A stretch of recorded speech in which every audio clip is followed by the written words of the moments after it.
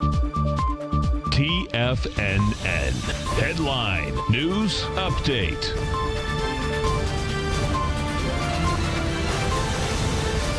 Welcome, folks. We had the Dow Industrials trade up 268. You had the NASDAQ up 110. S&Ps are up 38. That's a gain of 1.4% right across all the indices, folks.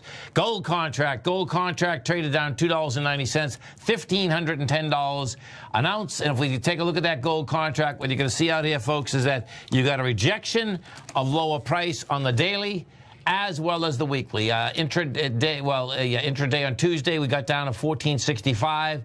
It rejected that level. 1484.30 was the number that had to close over. We did close over that. We closed at 1510.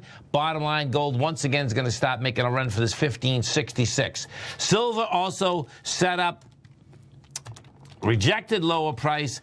We needed a close over $17.10 in the silver market. We got $17.58.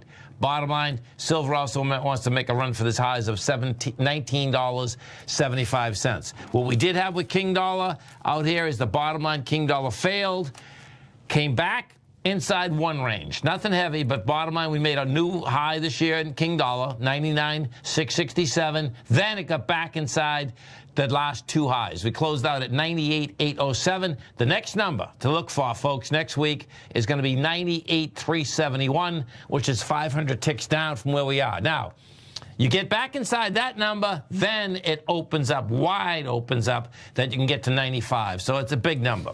Notes and bonds, they continue to be the most consistent as to where they want to go. That is higher price, lower yield. What we had out here is that the note and bond market took out a B point this week of an ABC structure on the way up. Bottom line, have follow through with volume. Right now, you're right next to the highs that were generated in September, which is 132.13. If we take a look at the 10-year, it looks to me like what we're going to see next week is that this 10-year, folks, is going to go after its low of 1.41. The bonds closed at the lows, meaning higher price, lower yield today, 151.87. The low that we're talking about is September 3rd, which is 142. That can get down there in a heartbeat. Big time. This week alone, we went from 1.75 to 1.51. Have a great weekend, folks. Have a safe weekend, and we look forward to speaking to you right back here. Monday morning, 9 o'clock. Go get them, folks.